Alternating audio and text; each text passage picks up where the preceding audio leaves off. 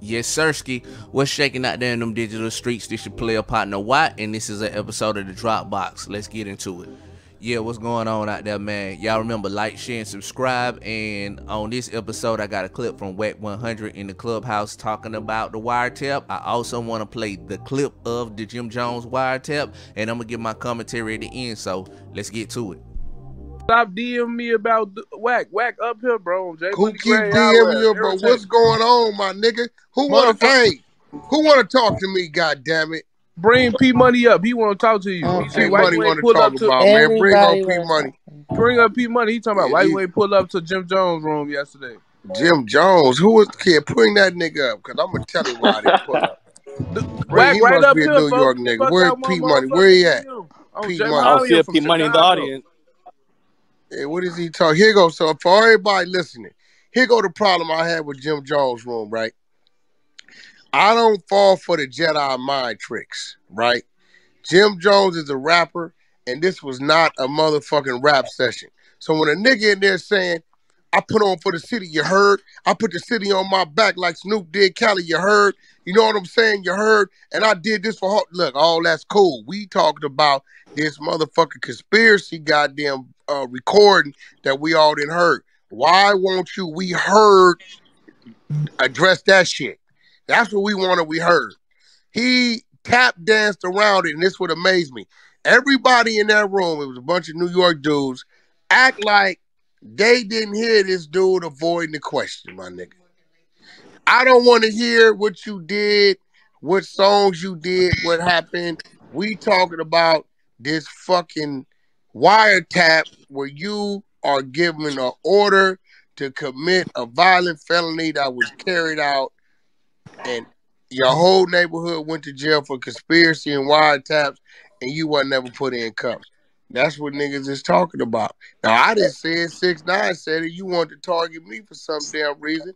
You know, I ain't tripping because you going to come to the West. You going to go to bed. I ain't tripping one bit. You going to come try to shoot a video, and we're going to pull up. The where is to make sure my team secures yours, and you bringing your ass out to the middle of that street. We going to herd that for sure.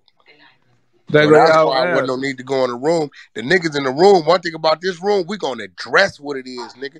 Hey, this is what's on the table, what's happening. And nobody want to put it on the table.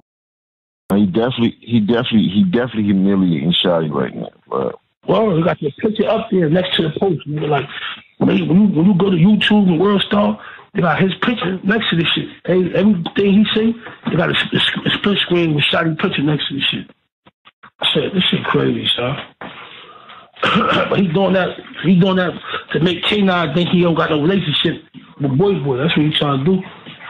He trying to live. He trying to separate himself. That's cool, but now he gotta get violated. Yeah, super violated. Super duper. So ain't too much he can really do unless he gonna go run around with 100 armed securities all day. You know what I'm saying? He gonna get shot at pay. He ain't getting enough money for that.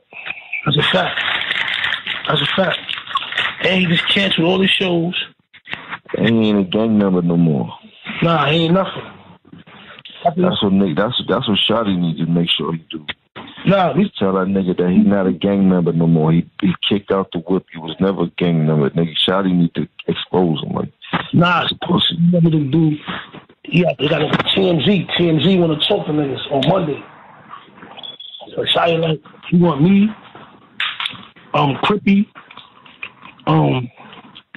I think he said, you don't need to be on no TMZ. Let Shotty be on TMZ. I'm not gonna get on it, but he wanted me to talk to the nigga and tell the nigga what happened, like, cause you know, my lap first. You feel me? So he want. You don't say nothing. You let Shotty handle that shit, bro. You don't say nothing. So don't say nothing. Nah, Shotty gotta handle that shit. He get on TMZ. He need to talk his talk and he talk his shit. You dig? Mm-hmm.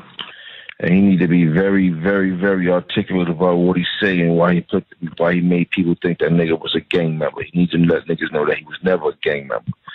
He was always a money ploy for the gang members. He got to figure it out, but they gonna have to violate Shorty because Shorty on some bullshit.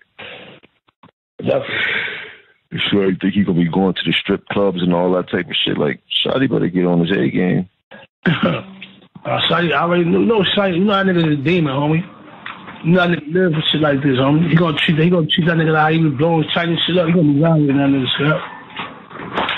He don't got nothing to lose no more. This is all he had. Well, he better get to violating. He better stalk Shorty every move. One of them security better get hit. Something better happen. Nigga better start mobbing, nigga. He better start doing something. Once he start tearing the security down, ain't no security gonna want that job. He gonna have to stay in the house pretty soon. That's it. That's what happens. Once security get injured, them niggas like, nah, he's too much of a liability. I'm not gonna protect nobody that I know that is causing harm to us. No. And that's all these niggas gotta say. One shot, you let niggas know, man, bro, we gonna tear the security up, bro. We not even worried about you, bro. You ain't even. We gonna tear the security up. Once niggas start doing that, the security gonna be like, listen, bro, I ain't in it for this, bro. You don't have to do this shit on your own time, bro. You can't. The security out in New York can't run around with fire on them, right? Nah, them niggas, or unless they ex-police, but it don't matter at that time because they doing an illegal job. You dig? And it don't matter because if shot ain't run down on them, they can't pull their gun out to shoot nobody unless a gun is pulled out. Yeah, family. So, my thoughts on just the situation in general. I think that really the point of contention right now is the wiretap. So I went and found the leaked audio clip of the wiretap, and to be honest with you, there isn't anything here to indict Jim Jones on. He never explicitly directed violation towards 6ix9ine. He just said they gonna have to violate him. He never said, I want you to specifically do this to said individual. That never happened in this particular conversation. I don't know if it's another leaked audio clip somewhere where this nigga is saying something different, but from what I was able to find, that doesn't happen in this clip. More importantly, I mean, Jim is telling this guy, man, don't you say nothing. Like, be quiet. And he doesn't, and when he speaks on them or they or who they are, he never specifically says for anyone, a specific group, to violate Tekashi 6ix9ine.